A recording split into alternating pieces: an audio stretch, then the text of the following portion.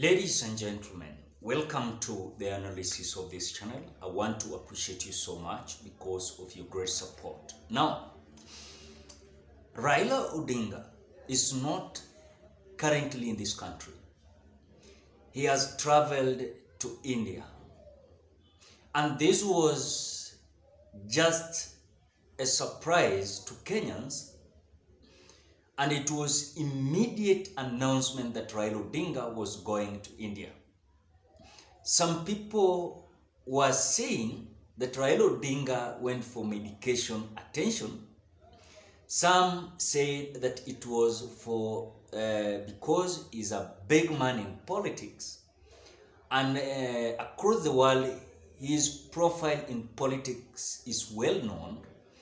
And that is why he went to India, because of the political and leadership forums.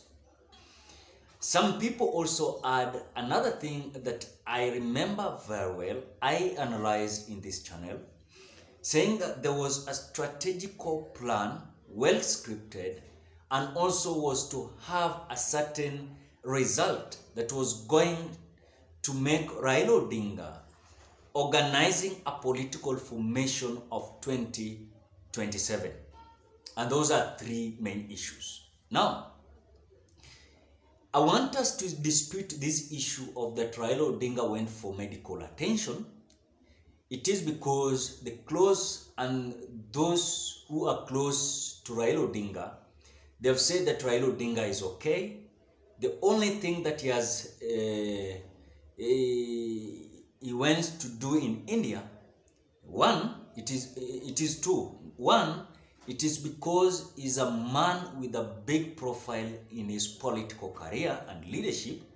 So he was welcomed because of certain leadership and political forums in India. Number two, it is because Raila Odinga and Uhuru Kenyatta, they are having a certain meeting in India with certain individuals across the world. And these individuals, among them are businessmen. Two, these are people who are political strategists. That the reason behind that meeting is that the result must come out that will assist Raila Odinga for this time round, maybe not vying as a presidential candidate, but supporting and endorsing a strong candidate that is going to throw out this government of William Samoei Ruto. So I want us to just look the critical analysis of Raila Uhuru meeting in India. One thing that I want to clarify before we start is that Uhuru Kenyatta is still in the country, but he will jet out privately. No one will have that. The only thing that we'll hear is that Judge Uhuru had a flight to India. So we will keep on updating you so that you can understand whatever is happening between Raila Odinga and Uhuru Kenyatta. So before we start the critical analysis of why Raila and Uhuru Kenyatta are having a critical meeting in India, then if you're a visitor and you have not subscribed to this channel, please just do me a favor, ensure that you subscribe to this channel. You put on the notification bell that when I upload my videos, you get notified. For those who are returning subscribers, I want to appreciate you so much. And again, don't forget to give a like to this video.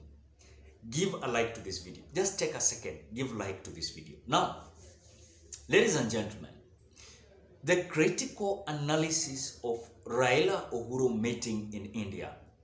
One, Raila Odinga has been facing a lot of challenge.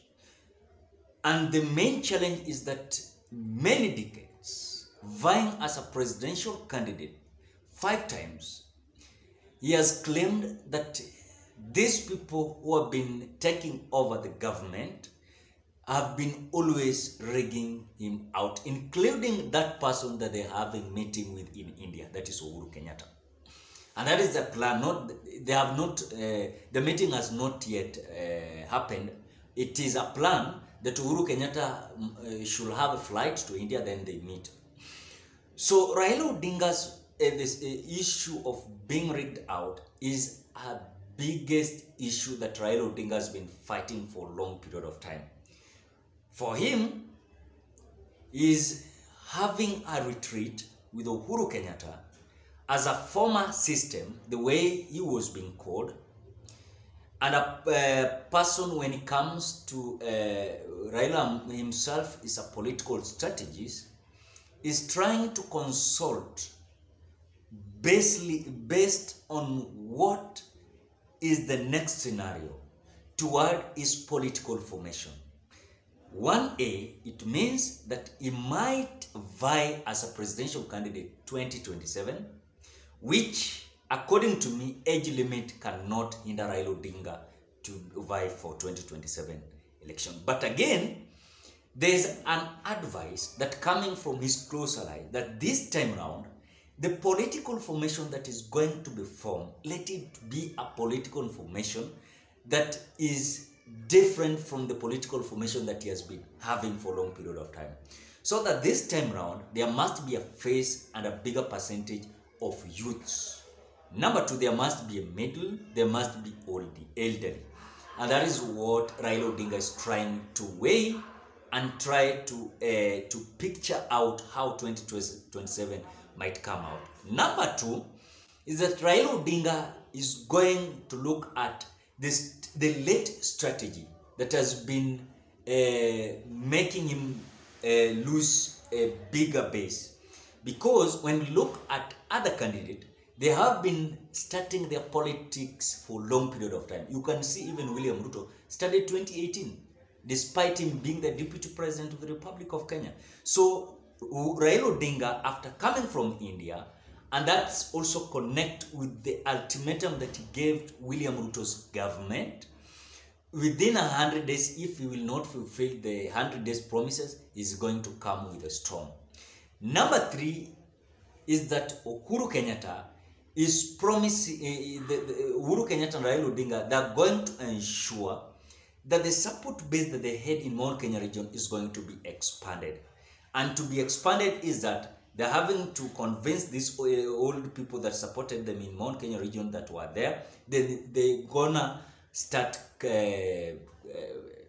finding another way of having new supporters.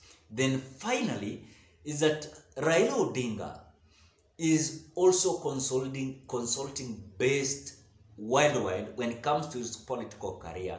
If any case is having impact when it comes to the politics of 2027, then he is going to do so. And if any case it is not possible, then he's going to endorse anyone else. Ladies and gentlemen, what are your thoughts?